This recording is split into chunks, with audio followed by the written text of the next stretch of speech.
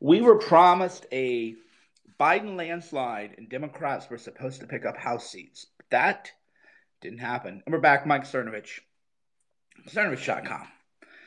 Checking out them House races. Have you been watching the House races? Pretty mind-blowing. This is something not really getting covered, but something that I think is interesting and worth discussing more.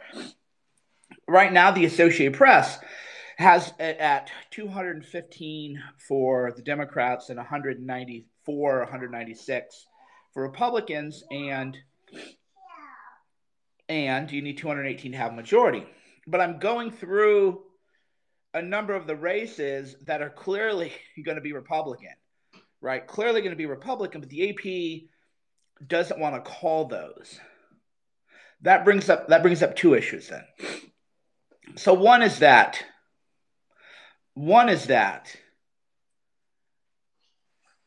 you're watching a narrative form in real time, right?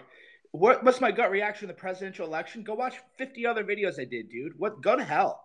Go watch 50 other videos I did. Don't just jump in when I'm talking about something else. Entitlement. So the narrative has to coalesce around the idea that the Biden win is some sort of huge mandate, right? It's like a huge mandate, a Biden win, but the Democrats are barely going to keep a House majority. They were supposed to gain seats, remember? Democrats were supposed to pick up House seats. That's what we're told. The narrative was, the orange man is bad. The orange man has been bad for so many years. Blah, blah, blah, blah, blah. The Democrats are going to pick up House seats, and Trump is going to lose to Biden in a landslide. And if they actually called those races, if the AP actually called those races, then that narrative would go away, right? That narrative of a Biden mandate, of a blue wave, of a changing time of the country is gone. Now what you can see is that they don't want to call these races, right? I don't care that Esper was fired. I don't understand you people. Do you know how to read a subject? Do you know how to read a subject? What does the subject say? What does the title of this periscope say? Does it say I care about Esper? Does it say I'm going to talk about the Trump election for the 50,000th time? Does it say any of that? Right? Does it say any of that? So you want to get blocked? You can get blocked. But that's not what we're talking about right now. What we're talking about is how right now the GOP, Will's probably following this more closely than I am, Will Chamberlain in the House. We were supposed to have a House supermajority, right? There was supposed to be a House supermajority. There was supposed to be a Biden landslide. The poll is this, the poll is that. And the reason I feel so inspired, the reason I feel so optimistic for my country, the reason I feel that the future is now is the media went nuclear for 4 years. They've gone nuclear on me. Every now and then I go, I wonder if people really believe that stuff they read about me, that I'm some kind of like evil guy. And no, they don't. They don't.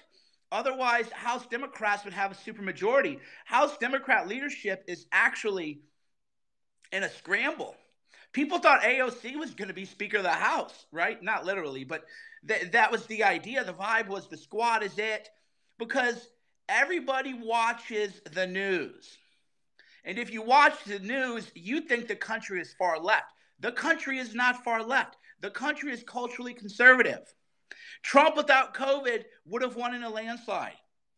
Trump without COVID would have won in a landslide. Trump, if he had handled COVID better, as I and some others had told him to, would have won in a landslide. Trump, if he hadn't blown that first debate, would have won. Even with the things you were saying, you guys are saying cheating, fraud, and everything. I'm not here to argue about that. I'm just saying the numbers as they are, call it a cheat, call it what you want. I'm not here to talk about that. Trump has a better first debate performance. He wins. Trump doesn't have to deal with the COVID crisis. He wins in a landslide. Trump handles COVID better. He wins in a landslide. Trump was the only world leader to lose approval during COVID. And COVID was for Trump, handmade from God for him. Hey, bro, You want to go after China. You want to talk about the need for keeping supply chains domestic. You want to talk about the dangers of globalism. Here you go, bro. An epidemic from China. Boom. Boom. So Trump, you can say there's a saying that, have you guys ever heard this saying? Tell me if you had or not. And then tell me what it means. Tell me what you think this means. Victory has 1,000 masters. Defeat has but one. I'll say it again. Victory has 1,000 masters. Defeat has but one. There's two ways to interpret that. Literally, you would say, well, it takes a village to win. That's the literal interpretation. That's not the way it's intended, though. The way it's intended is that when, 1,000 fathers. The way it's interpreted is that when you win, everybody claims the win. When you lose, nobody claims the defeat, right? That's the way it's intended to be used, right? That's how it's intended to be used, which is when Trump won, everybody's like, oh boy, we're there. Trump loses. Well, that's just Trump. Trump, if he had won, he would have won through sheer force of will, 5 rallies a day leading into the election. But if he lost, it was his. So this is the rare case where victory or defeat rested on one man, and that was Trump. The bigger picture, though, is that Joe Biden is widely seen as a centrist. You might not. That's the problem. Too many MAGA people are in the equivalent of the TDS bubble. Joe Biden is a far left-wing extremist who sniffs kids. That's not how the country sees them. That's not how the country sees Joe Biden as a centrist. And if you're actually logical, Joe Biden is a centrist, center-left, but he's within the bell curve of acceptable behavior. You got the squad on the left, which hates Israel, anti-Semitic strain, wants full-on socialism, wants communism, essentially. They want gulags. And then you have the far right, which, what's the far right? There aren't anybody in the far right. I'm supposedly far right. Okay, I want immigrants who have high IQs to come to America, but apparently that means I'm closed border.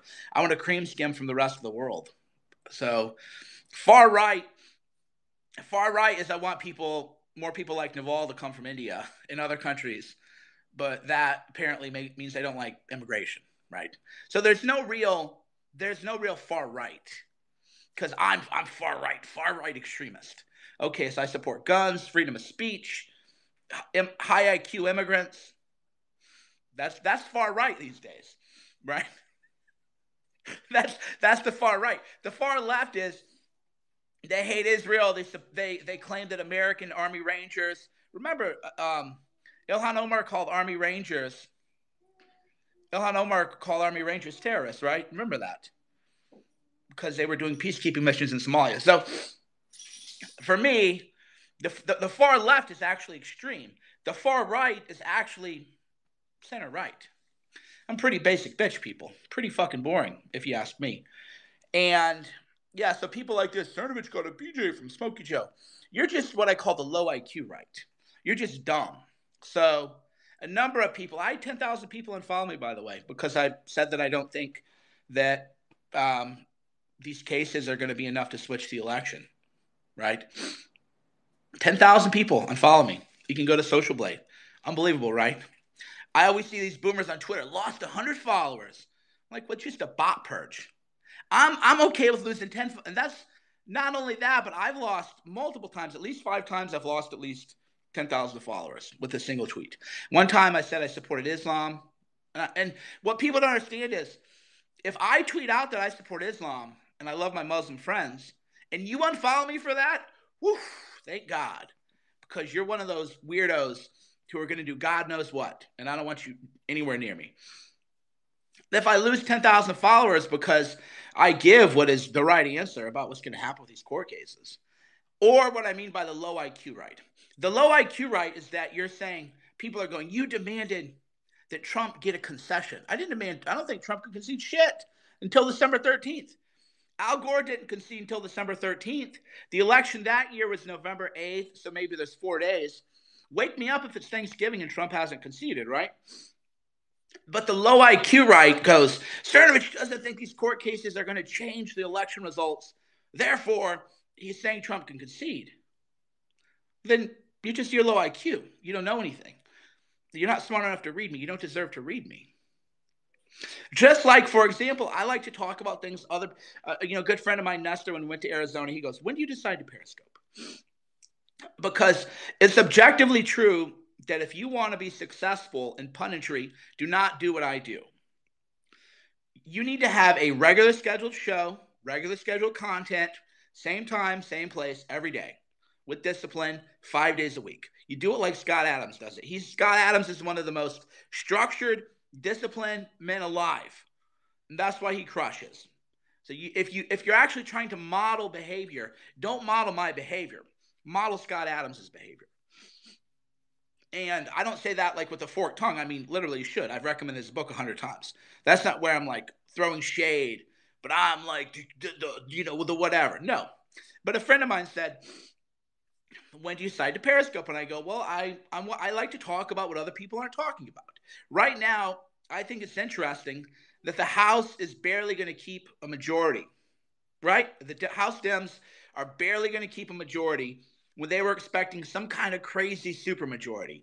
That, to me, is interesting. That, to me, is what nobody else is talking about.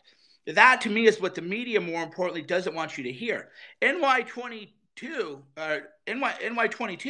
that race is over, but they won't call it. Just like the media won't call Alaska, they won't call North Carolina, or at least they haven't. Because the narrative is what? Well, the narrative's a mess now. The true narrative, because the narrative doesn't always mean a false narrative. The true narrative is that this was a nail-biter election, as I said it would be. The true narrative is that this was a close race. The true narrative is that the country rejected far left-wing extremism.